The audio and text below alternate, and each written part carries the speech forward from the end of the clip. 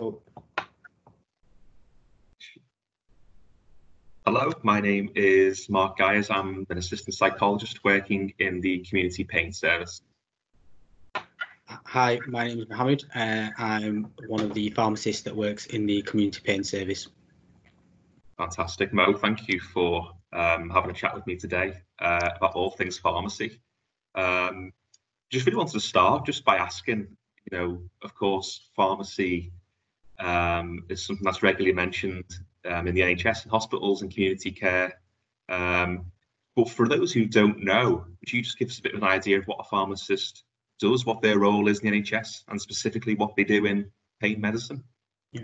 Yeah. So as you probably know, traditionally a role of a pharmacist was working in a dispensary or in a chemist, what we used to call a chemist, and in a retail shop, and where they would check the prescriptions and the medications that were labelled before they went out to the patient. But over the years, the role of the pharmacist has expanded, as it has with other professions as well. And they've, the NHS has kind of realised that it's a very sort of resourceful profession that can do multiple things and do more things. And so the pharmacists have generally been upskilled, and they've done more and more different courses and things that are available for pharmacists to do, and so that gives them it widens their scope of practice really. So nowadays you get pharmacists working in all different areas, so you'll still have your traditional retail pharmacists that work in your high street chemists and things like that, but then you get your hospital based pharmacists who sort of run a more clinical service, so they go on the wards and they go around to each patient's bedside and review their prescription chart basically. And effectively the ultimate thing is that a pharmacist is considered as an expert in medicine, and so they're often advising the doctors on what doses to use, what medications to use, interactions between medications, making sure things are being monitored appropriately, and making sure things are safe from a medication perspective. And then even within the hospital setting, you have so many different roles. So you have pharmacists that work in like a manufacturing unit, so they make chemotherapy and things like that, so in the production side of things. And then you have research pharmacists who work with like clinical trials and things like that. And then you have other pharmacists who have done like advanced skills courses, and so they work in like A&E settings where they're actually assessing patients and things like that. Then you get your academic pharmacists who obviously are involved in teaching and education and things. And then you have a lot of pharmacists who work in the industry, and so working for pharmaceutical companies and things like that. I think the key thing probably is that's made a big difference to the profession is the expanding the role for of a pharmacist as an independent prescriber. So myself as well, having just recently completed that qualification, it now allows me to be able to prescribe independently, and so it gives the rest of the team access to another prescriber basically. And so it also allows us to provide prescriptions to patients where we think that there's possible that there might be a delay if we wait for the GP to be involved and things like that. So it speeds up the journey for the patients and the GP and things as well, and it just makes the whole process a lot more safer. Now, so that's a role generally, and then moving on to sort of in pain management.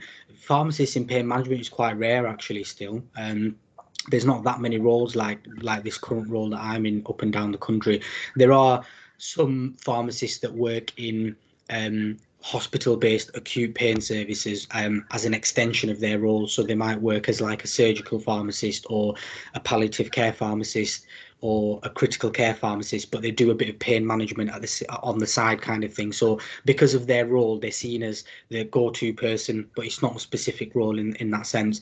This role obviously is embedded as a pharmacist is embedded into the actual community pain service, so it's working day to day with patients out in the community, so it's very different in that sense.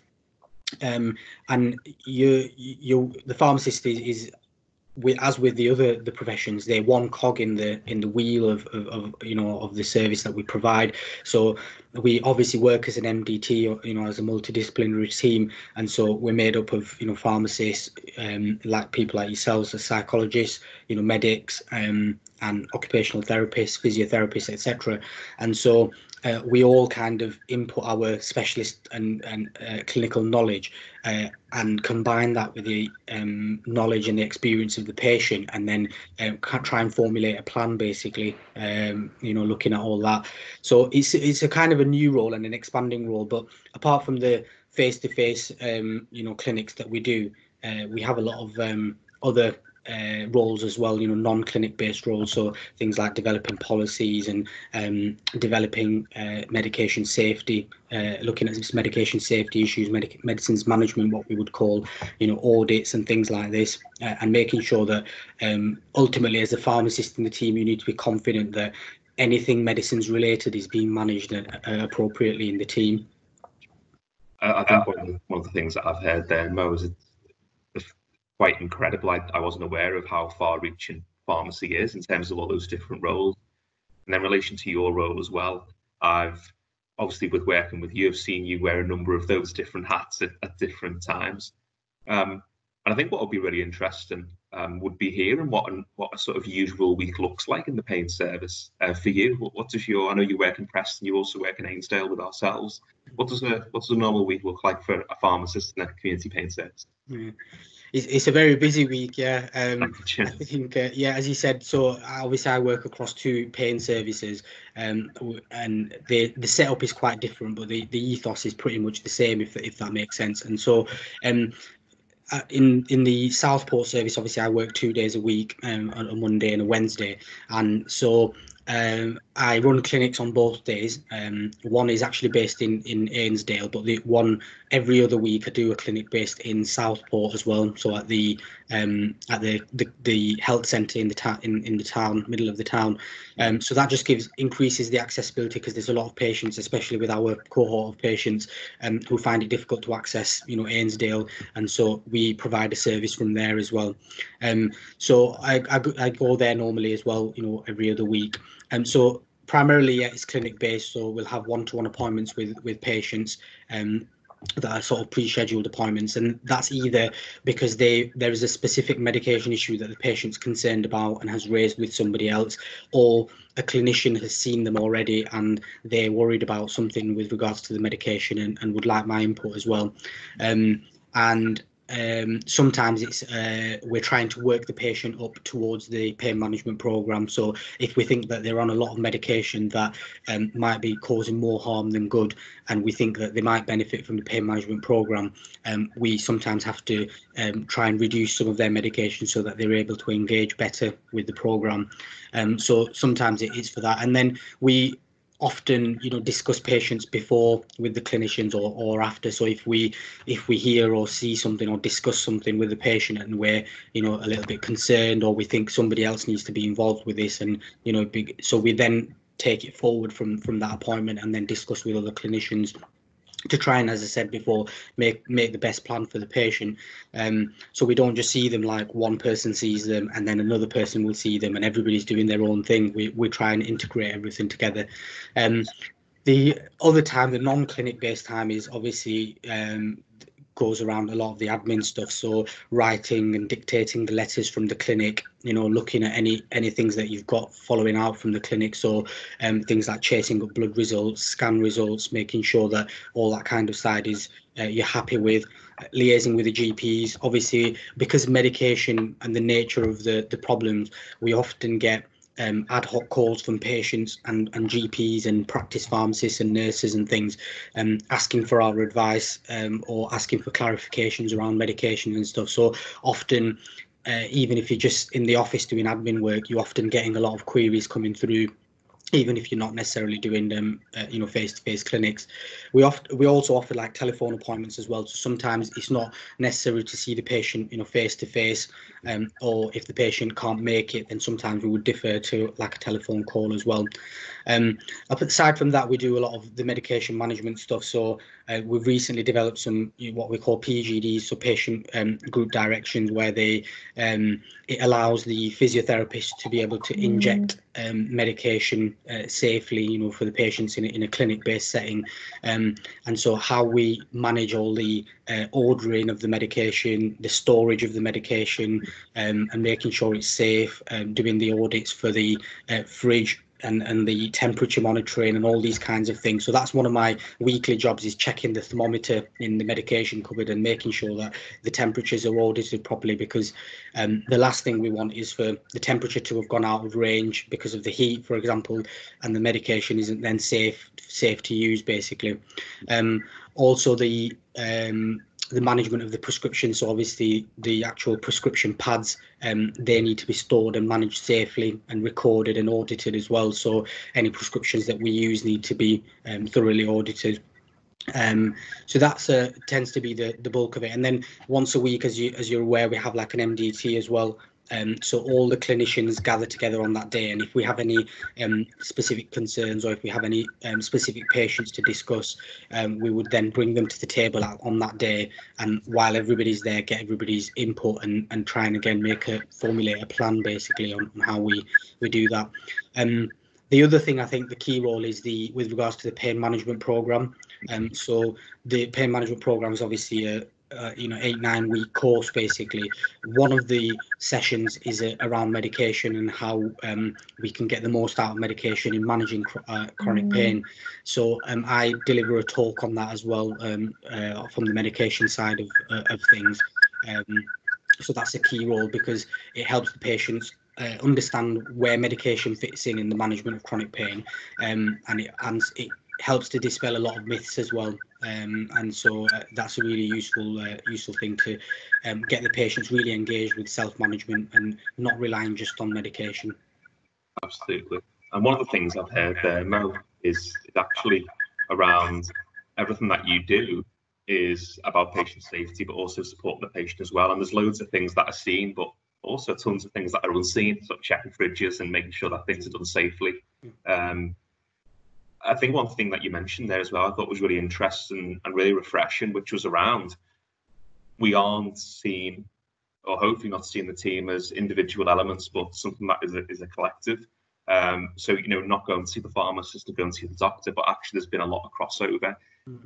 What have been the challenges, do you think, of working in MDT and overcoming those challenges? Being able to keep being an advocate for patients, their story and what they like. How would you keep that consistent? Yeah, I think it's really interesting question, and I guess each day is a learning curve, and I guess the more you embed and integrate with the team, the better you're able to understand the perspectives of other clinicians. So, from a personal perspective, having worked with doctors and nurses before, it was a bit easier to integrate with them professions, but having not worked that closely with psychologists before, that for me personally, having joined the team more recently, that was a kind of a new experience. And so you can, I guess you could either go two ways about it, where sometimes people might become a bit defensive and not really engage, but then you can also use it as a really good learning opportunity and think, I've got another profession here that I'm not normally used to working with, and they've got a wealth of experience in this area, so how you can learn from them basically.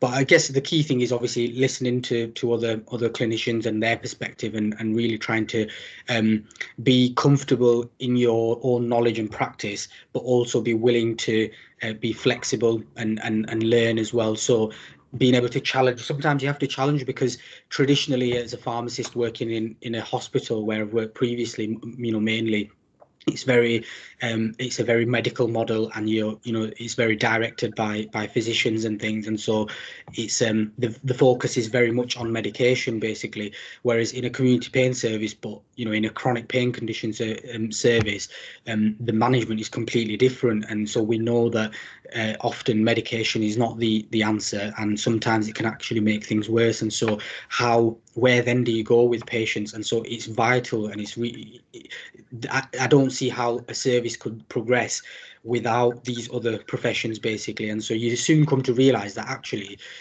perhaps my role isn't as integral alone on its own as I thought it once would be, or would be, but as a sum of the total, all the clinicians, it then makes it really important basically. So I think being able to listen and learn from other clinicians and challenge your own behaviours and prejudices, I think that's really important, because a lot of times I've had to step back and think, this doesn't not sit well with me, but it doesn't agree with the way I've been trained and the way I've learned things all the way, and I'm having to work in a really different way, especially, for example, like the solution focused ways, for me was a completely new approach. And you can put barriers up and say, oh, this doesn't work, but if you really engage with it, learn about it, try and implement it, then you start really seeing the benefits of it. So yeah, obviously it can have its challenges, but you soon come to realize that the more you integrate with everyone, the better outcomes for the patient ultimately. That's the most important thing. Absolutely. I think that was a wonderful point you made there, which was, I've had the challenge, that I'm not my trainer might have said that I was one of the most important people in the room. I'm still important, but I am important as everyone, actually, collectively.